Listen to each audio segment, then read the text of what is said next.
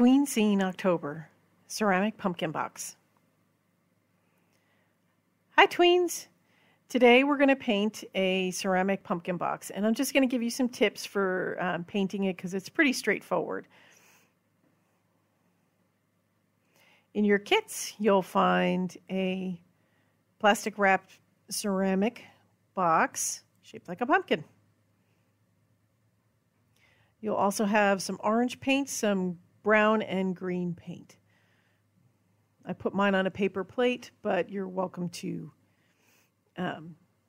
leave it in the pots. You'll also have a brush and a couple of Q-tips. Now, this ceramic absorbs paint very quickly, so it dries pretty quickly, and you'll be able to complete this thing pretty fast.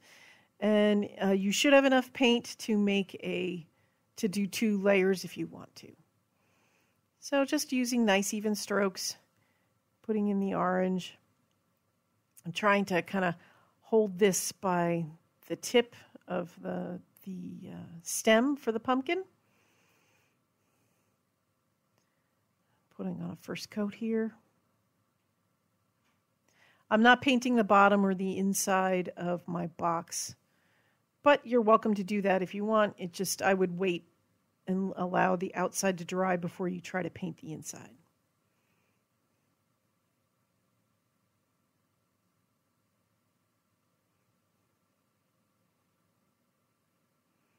Just going all the way around here.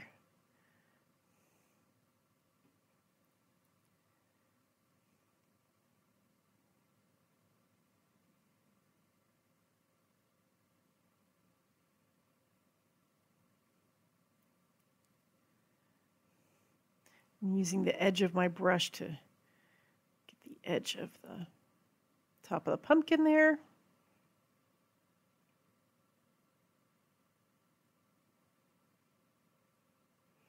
And trying not to get it all over my fingers, which is always a challenge when I paint. I like the foam brush for this because you're able to get edges pretty clean. All right, while that dries, I'll work on the lid. And again, I'm just doing the top and sides of the lid. I'm not doing the inside. But you should have enough paint that you can go back and do the insides if you would like.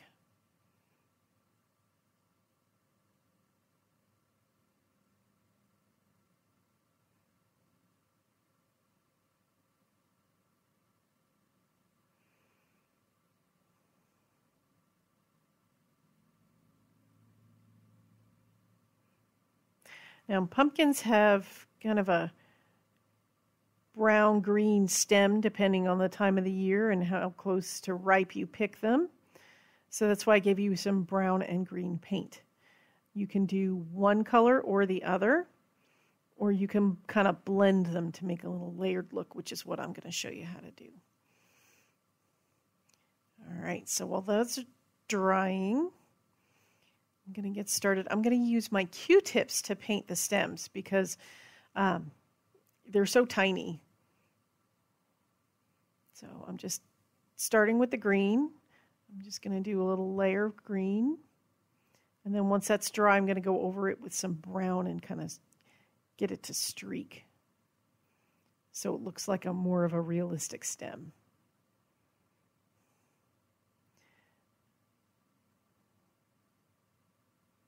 If you need to, you can kind of squish your Q-tips, your cotton swabs end to make it a little flatter to get the edges a little bit better.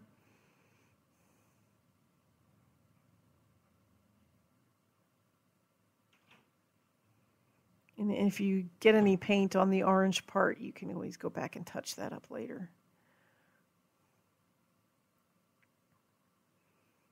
You can see my lid's almost already dry. I'm able to pick it up without getting any orange all over my fingers.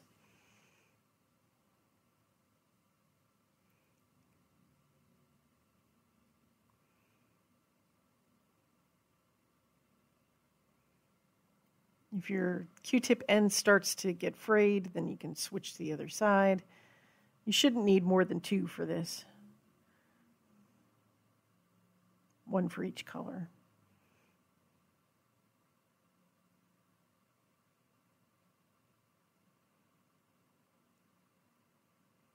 Almost done with the green here.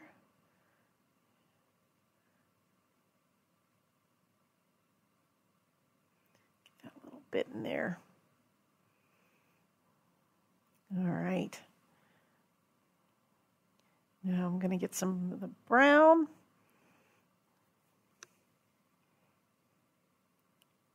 That's pretty much dry. So see what I mean about it drying pretty fast?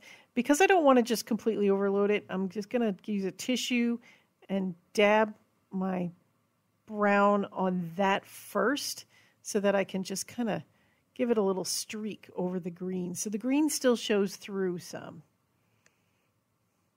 So it looks more like a realistic stem.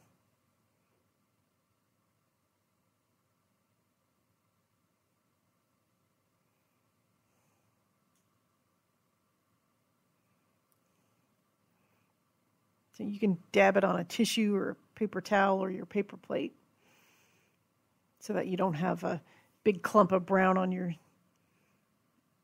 Q-tip.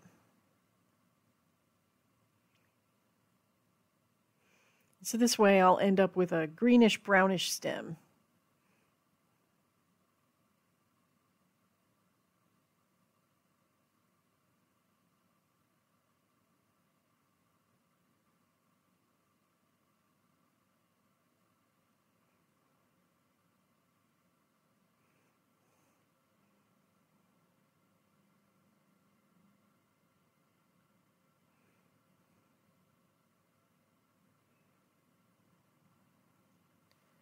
See, I'm just going to touch up any spots that I may have gotten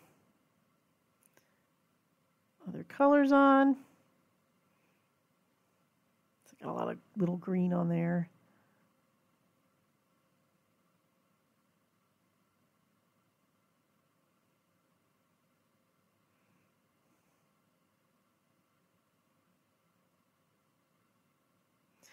And then just a little touch up on the lid.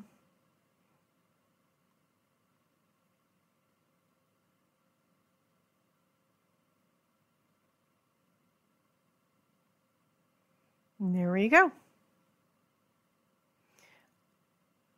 I hope you enjoyed painting your pumpkin box. That's all for this month. See you next time, Tweens.